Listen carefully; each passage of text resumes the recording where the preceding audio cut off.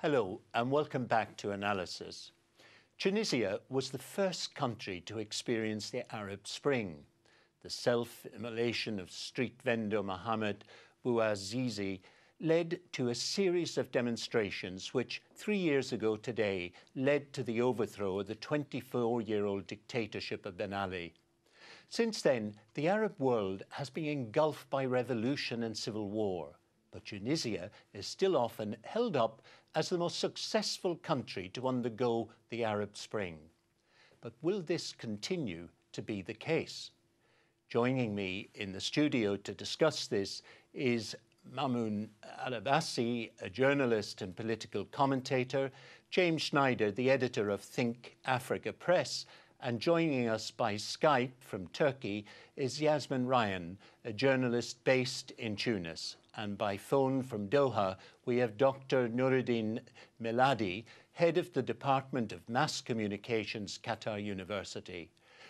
James, why did Tunisia avoid what has happened in places like Syria and Egypt? Well, I mean, in the case with Egypt, there's one enormously important institution which has been leading a large part of Egypt's post-Mubarak era, which has been the military. And Tunisia doesn't have the kind of military that Egypt has in terms of its enormous power, also its kind of social role within society and how it's perceived, and also its an immense financial strength, economic strength, and also its ties with the outside world.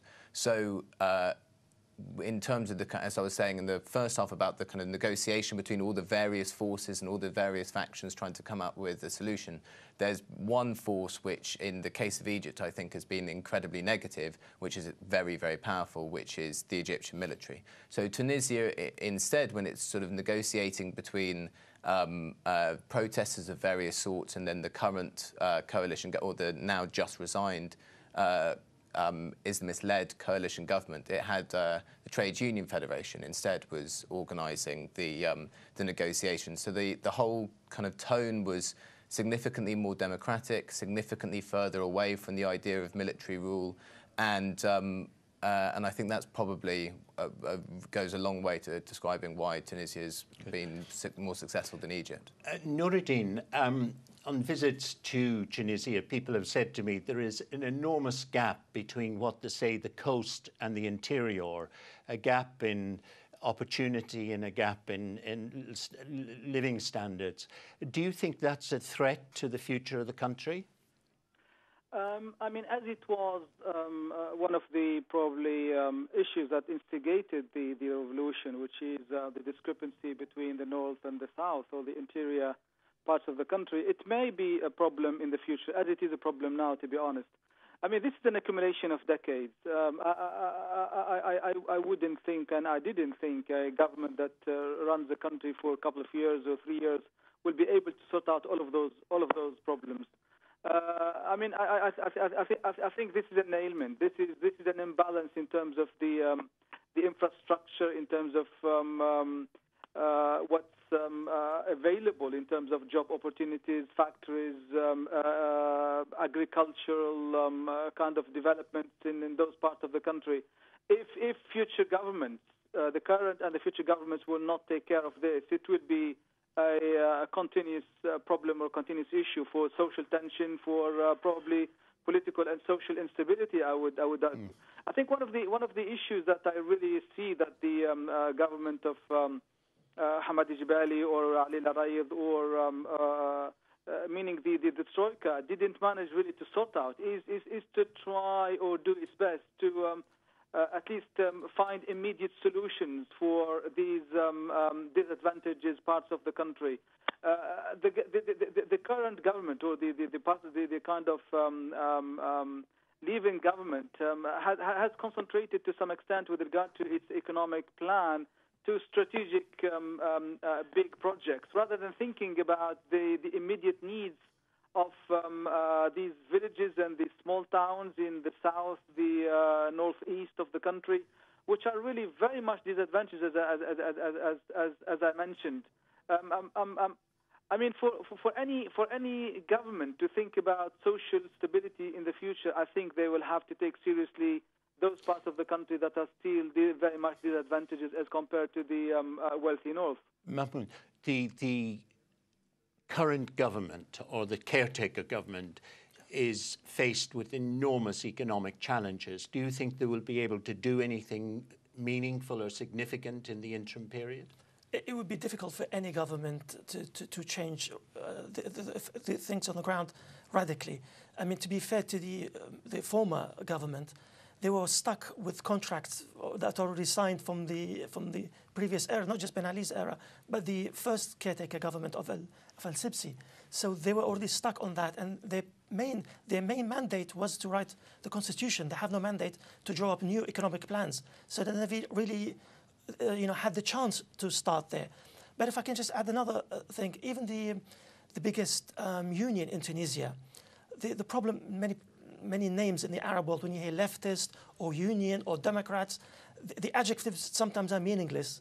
The union was seeking permission, and he was cooperating with the biggest businesses in the country to coordinate a strike against the government, so that people would go out on protest and strike on that day. So when you have the union in bed with the biggest business or the biggest businesses in the country to be as a one united front against the government, instead of the union lobbying the government to protect the right of workers from big business, you'd see that the game of politics, that economy is really, not many people are really interested in that side of economy.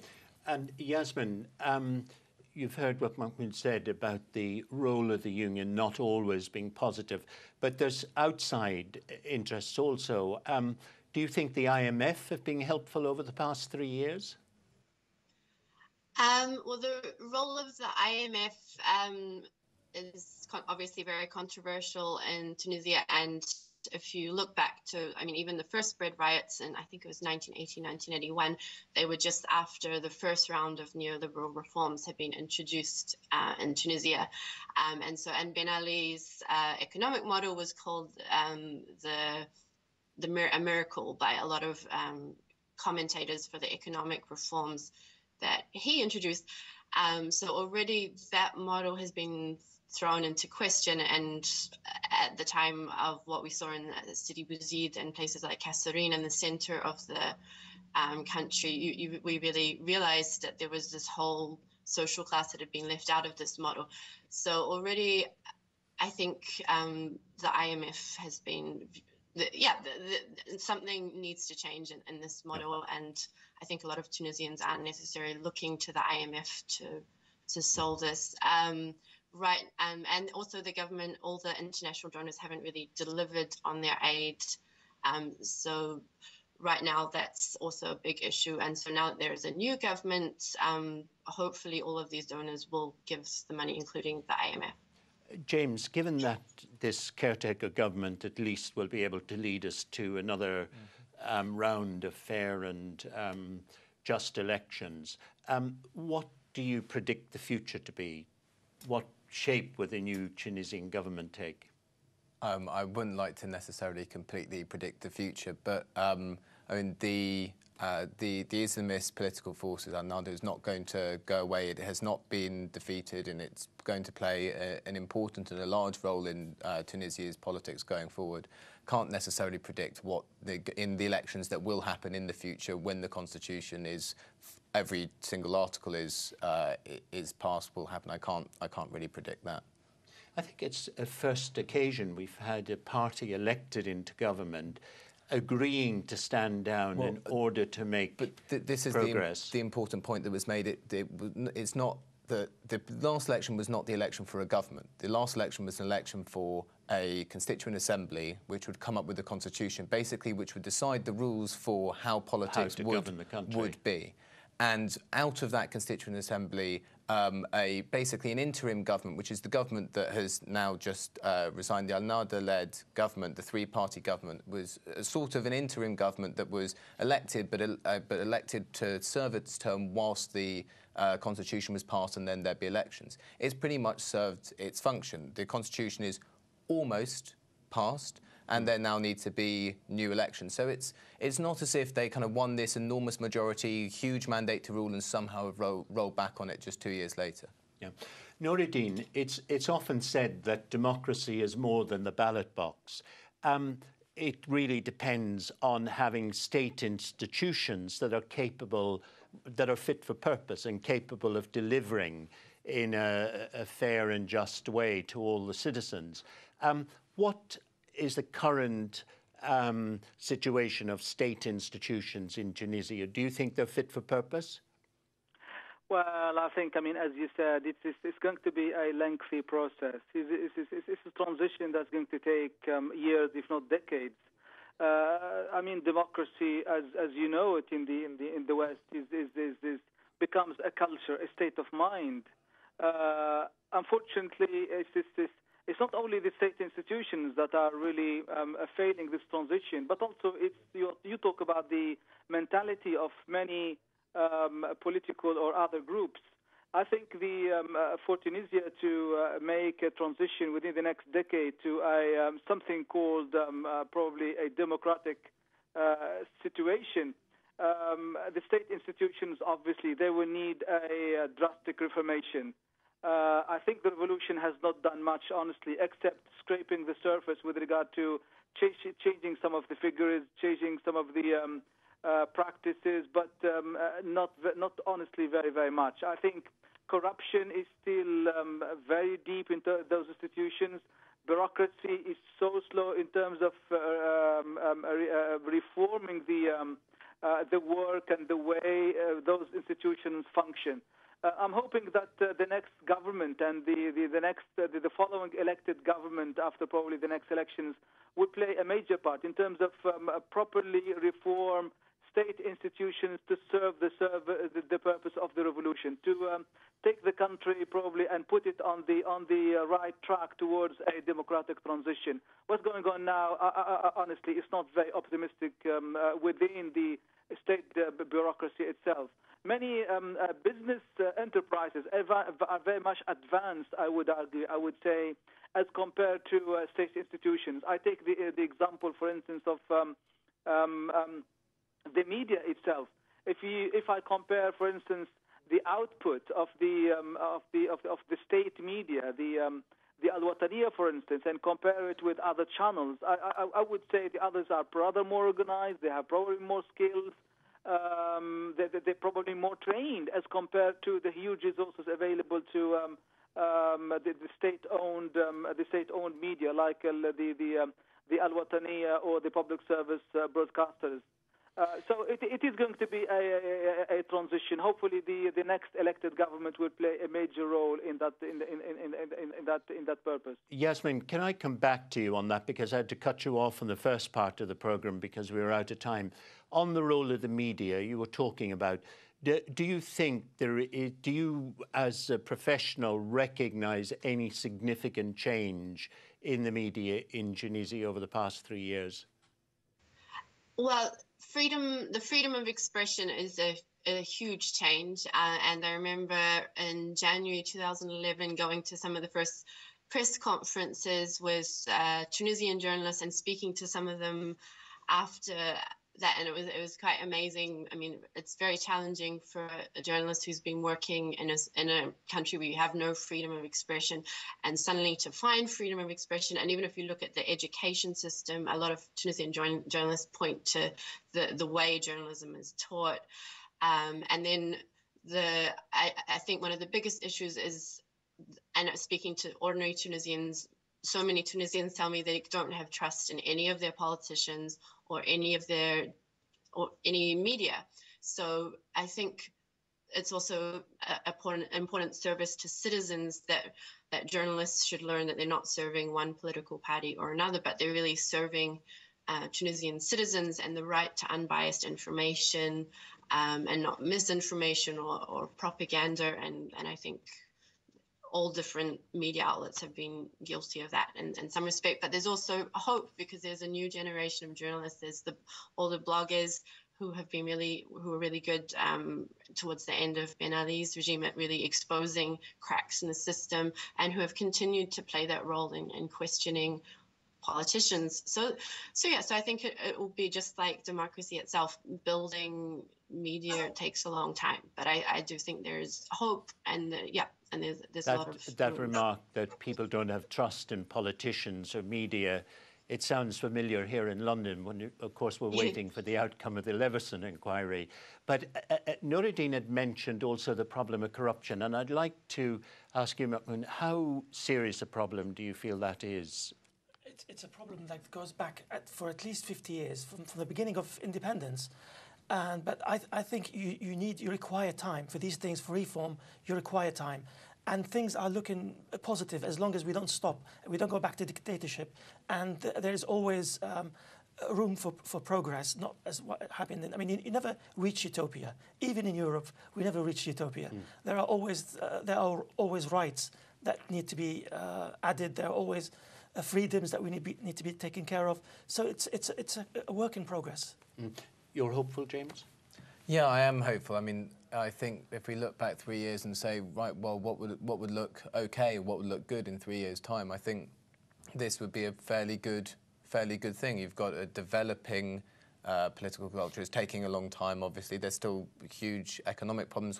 There are a whole host of problems, but the way that people are moving towards fixing them, given that there are huge amounts of problems, and there's still problems with the civil service and the entire architecture of the state, which use network patronage from the ground up, and that's very difficult to remove. But I'm hopeful that Tunisia will be able to continue advancing on a positive path. And Nuruddin, what outside help can be given in a positive way? Has Europe something to offer? Has the United States something to offer? Have the other Arab countries something to offer? Well, I think probably the key to the future stability of the country is probably for the Western powers, those who promote freedom, democracy, and liberalism, not to allow any form of dictatorship to have hands on the political life for the future in Tunisia, not to allow the example of the Egypt to replicate it anywhere in that part of the Arab Spring. I think that's honestly the most important thing. Also to promote the caretaker government and the next elected government fully and wholeheartedly, and probably think less about the Western interest and think more about the interest of those countries, because stability in that part of the world also serves the stability in the rest of the Western world. I mean, think about Tunisia as the probably next door to Europe, next door to Italy. Any future instability, God forbid, in Tunisia will have its own repercussions. It will have a reverberation on Western Europe itself. So yes, I think that's what is very much needed is to help maintain stability, not let any form of extremism or terrorism to flourish in that part of the world, including any form of dictatorship, whatever it is and under what name it is. But stability in the region is important, and of course, Yasmin, the situation in Libya is not helping, would you say, the internal situation in Tunisia?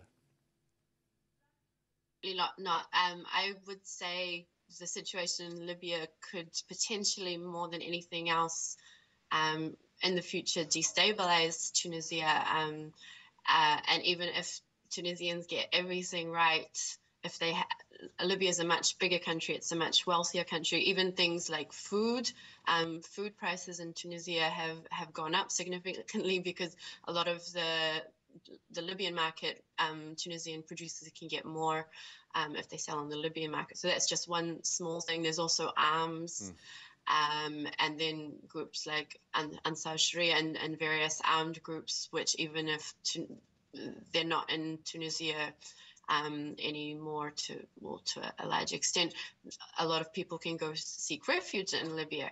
So Libya is